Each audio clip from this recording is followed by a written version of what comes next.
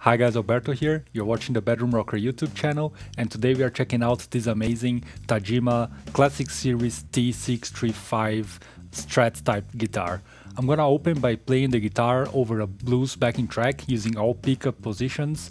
Then we're gonna talk a little bit about the brand and about this model specifically and cover the main specs. Then I'm gonna show you some more sound clips, including clean sounds and also more distorted sounds. And finally we move on to the review part. So grab a drink, sit tight, and let's go.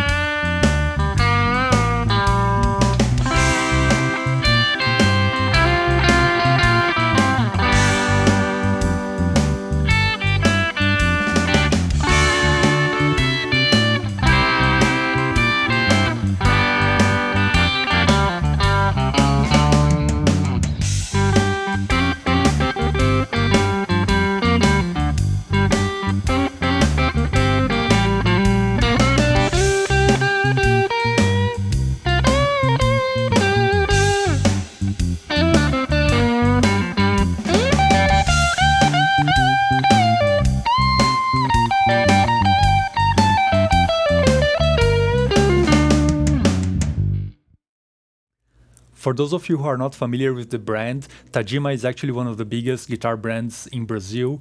It all started in the 80s with Seiji Tagima, a Japanese-Brazilian luthier, learning how to make guitars by himself and getting pretty good at it. And then in 1996, a big importer of musical instruments called Marutech bought the naming rights for Tagima and started manufacturing these guitars in Brazil under supervision of Mr. Tagima himself. So he's one of the most famous luthiers in Brazil, and rumors is that he's also a samurai in his free time. A couple of years after he retired from Tagima, the world-class luthier Márcio Zaganin took over for the product development and quality control. And nowadays, most of the entry and mid-level models, like the T-type guitars, S-type guitars like this one here, are made in hand-picked factories in China. And then the higher end models are made here in Brazil, and they have a couple of really cool original designs. So I'll link their website in the description box down below. This video was made possible by Made in Brazil Music Mega Store. They lended me the Tagima T635 for me to make this review video. They have 30 years of tradition and 6 mega stores throughout the country, and they are my main go-to shop when I'm buying gear here in Brazil. So a massive thank you, and I'll link them in the description box below.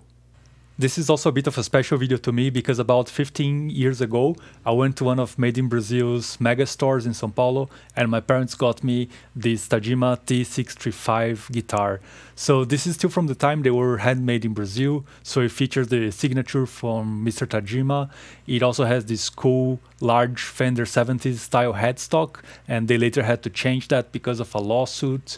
I modded this guitar, I threw it in some Seymour Duncan pickups, and it was my main guitar throughout high school. I didn't have much to do, so I was playing it to death.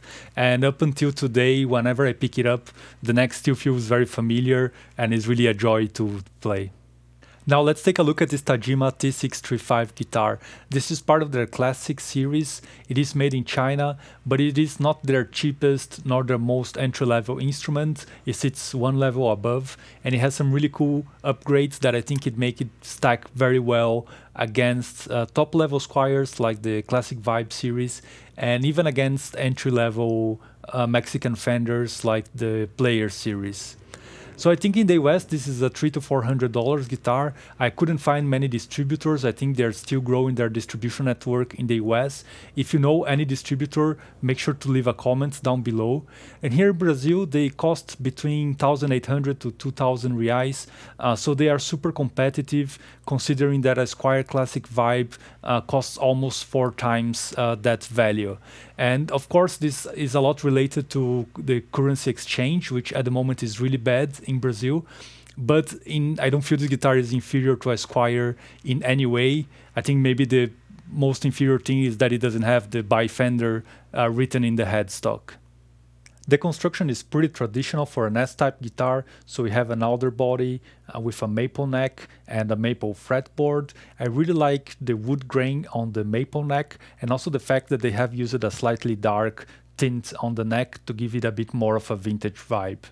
The headstock is quite classy and neutral looking, which I highly appreciate, and then we have vintage tuners, no branded, but worked quite well.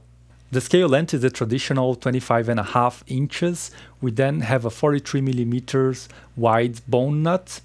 The fretboard radius is 9.5 inch and loaded with medium frets. The neck has a C shape, which reminded me a lot of a 60s shape, so it's a bit more substantial, a bit thicker than most current modern C-shaped necks.